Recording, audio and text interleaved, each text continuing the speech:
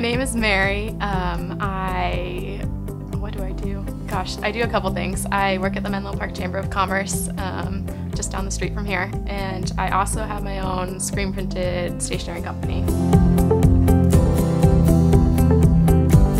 I graduated from college in June 2013, and just was really concerned about finding community, and that was just a really big worry. I knew I was leaving my little bubble I had down in LA. I was leaving college friends, college ministries, Bible studies. When I first came back, I was actually driving up into the city, going to church there that I knew about, and it's a great church and I love it up there, but it's just so far and I wasn't meeting anyone. So a couple weeks in, I remembered a family friend of mine that had mentioned a young adults church in the area, and so I had my dad text her dad to get her phone number, and ended up coming with her to Sanctuary that Sunday.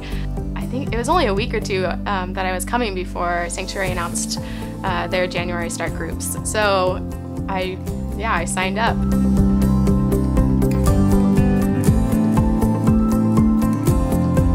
So we met every Wednesday for 4 weeks, and we had dinner and we talked and mingled beforehand, and then we watched a little video.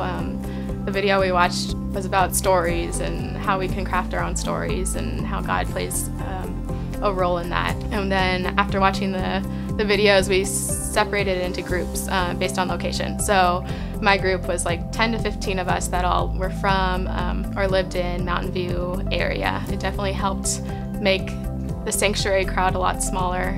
There were spaces that I could then recognize that as I went to church each week as the 4 weeks kept going on. You would be able to say hi to people and recognize people and get more involved in the Sanctuary community. It's hard to just walk up to strangers, and it takes that stranger element away from Sanctuary.